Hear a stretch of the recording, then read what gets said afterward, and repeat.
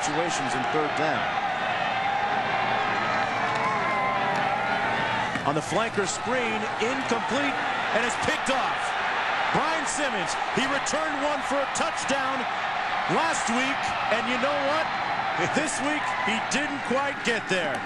North 17 for 33, one touchdown, one interception. Not a lot to get excited about, but again, you know, he threw that one interception in the second quarter of this game, and that's been it for the day for him. And finally, the defense turns things over for this football team. That's the way it's been going all year. Geldorf on 3rd and goal, and he's picked off. And this one could be 6. Antawn Harris is going to take this one to the house. Turnabout is fair play.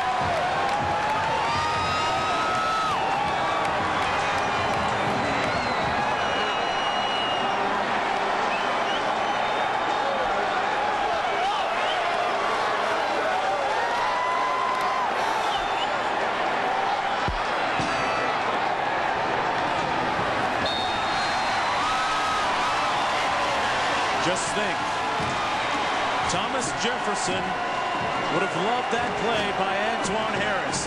The margin down to 7 when we return. 4th and 3, they're going for it.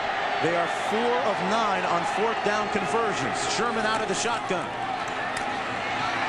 And he's going to run it himself. He has the first down at the 5th. Guys, stop the presses. I've just seen a smile on the face of George Welsh. It came on that 4th down scramble. He can smile. That's a new one. Did you get it on tape, Dean? No, I didn't, but just trust me on this one. Okay, 2nd down and 9. Backs out of the eye with 4:36 to play.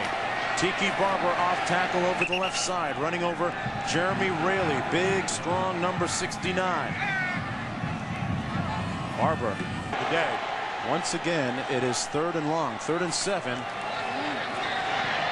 Crowell hangs on to it and is hit at the 7-yard line by Robert Williams. Close to the first down, and Crowell really got hit hard. That level. Another 4th down play. Barber and Kirby out of the eye. The option, Sherman keeps it, and he scores.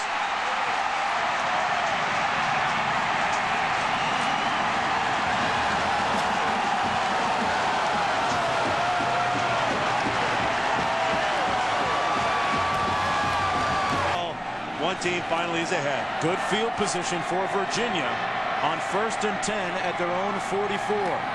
Sherman going up top for Crowell. Who's got it? First down, Virginia. Crowell came up with it. Houdini's in the house. Wow. I'll tell you what, Jermaine Crowell has been denied most of the day. Either Robert Williams or Dre Bly or somebody's knocked the football away from Crowell. This time he makes the catch between Omar Brown and Robert Williams. Number 17 making the catch. Watch him. It's going to be in between 2 players. Maybe that's what he needs, is to go up between 2 players instead of 1. But he goes over Brown, comes down with the reception, and now... And this is going to be, I guess, about a 32-yarder. 33-yarder, so this is well within his range. He's been very accurate, over 90% from this distance. From 32 yards out, Rafael Garcia for the ball game with 43 seconds to play. Right down the pipe. Virginia leads by 3.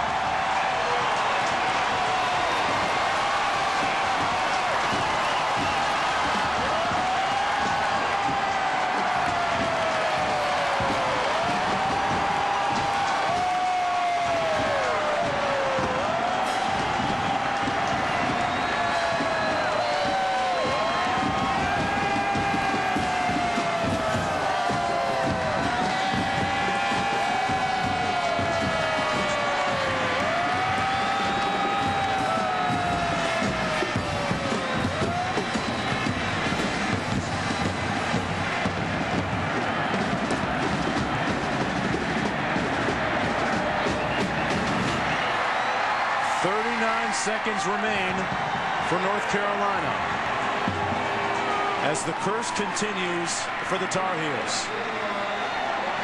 North Carolina and Chris Keldorf came in here hoping to exorcise the demons of losses past. They haven't won here since 1981. And Virginia may have some special forces at work. And Mack Brown has a determined look on his face. He can't believe how this game has just become unraveled in this fourth quarter.